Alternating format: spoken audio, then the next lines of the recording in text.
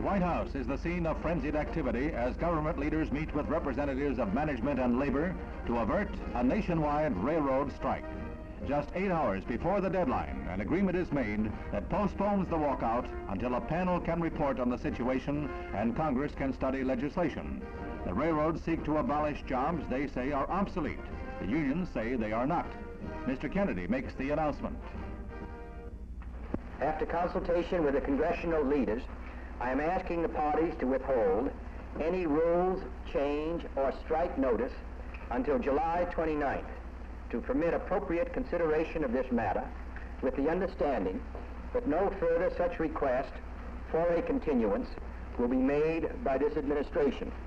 The railroads and the unions have accepted this proposal, and there will be no strike this evening.